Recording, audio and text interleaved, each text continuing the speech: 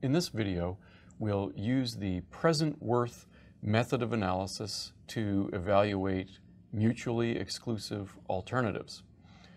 Take a moment, pause the video, read the problem, and when you're ready to see the solution, restart the video.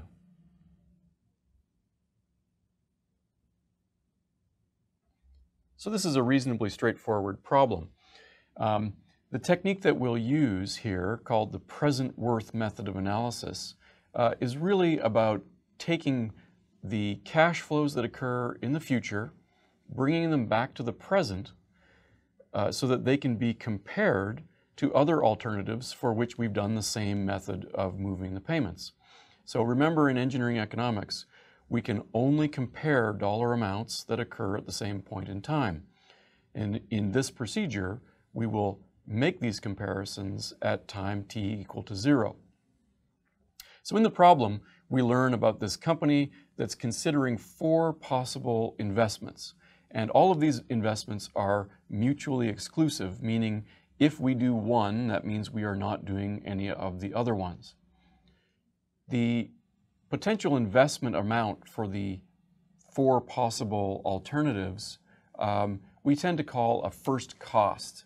And the first cost may be the purchase price of the equipment, but it will also include things like installation, sometimes transportation. Many things are involved in that first cost, but this is the amount of money we have to invest at the beginning of each of these potential different projects to get that project going.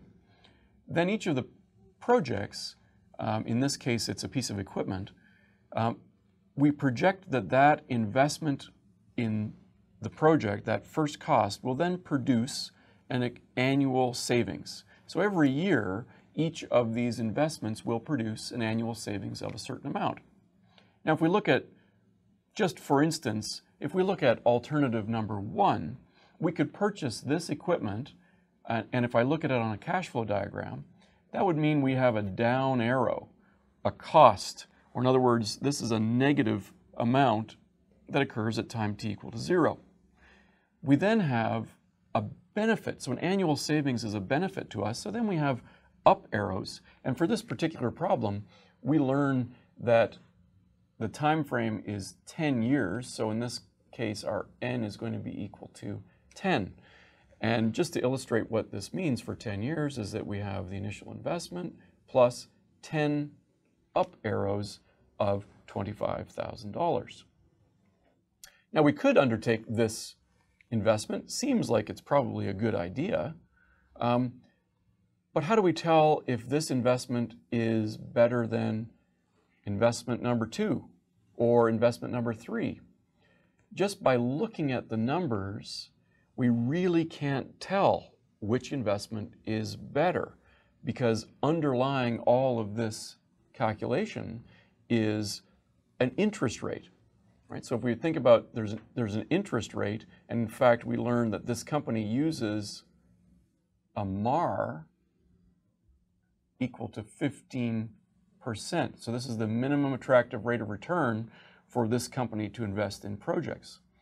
If we do the time value of money calculations using the MAR as the interest rate, if we calculate a positive present value, that means that the project earns a rate of return higher than the MAR. I'll repeat that again at the end just to emphasize that point.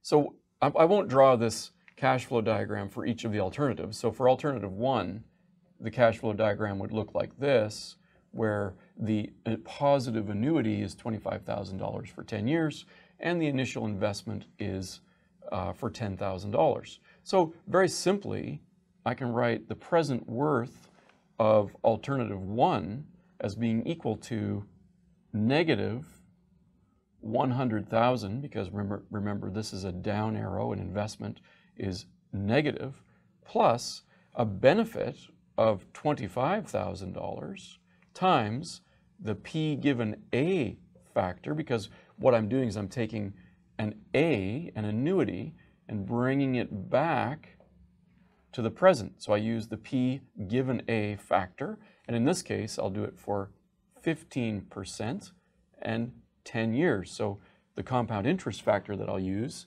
I can find this in an interest table at the back of my textbook, and I can work out what this is. It's 25,000 times the P given A factor in the 15% interest table for n equal to 10. I maybe should have written that in there. Is 5.0187.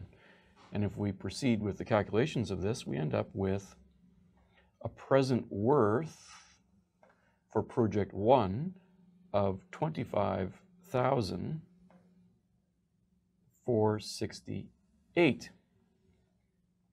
So like I said, I was going to repeat, if I end up with a positive present worth for an investment using the MAR as an interest rate, a positive number here means that this project earns at least 15%.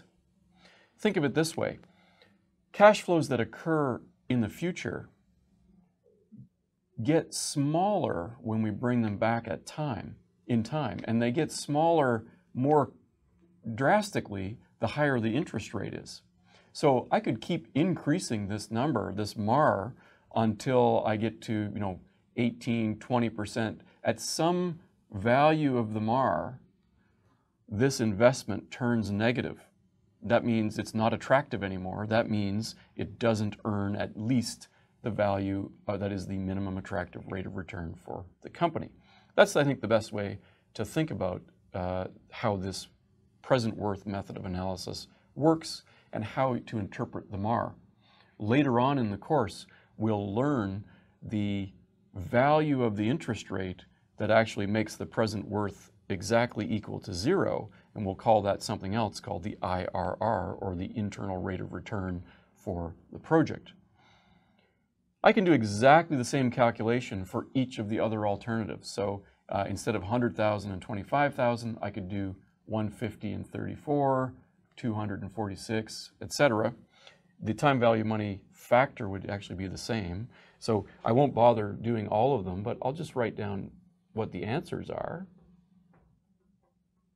So the present worth of each of these other projects, if I do the same calculation, end up at 20,636 for project 2. For project 3, or alternative 3, end up with 30,860 and 21,029 for alternative 4.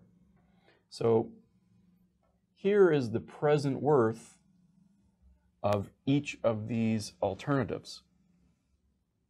After I've done this, I can compare these numbers, and it should make sense that the highest number, the alternative that produces the highest present value, should be the one that I choose. So in this instance, we would say select option 3 based on the present worth method of analysis.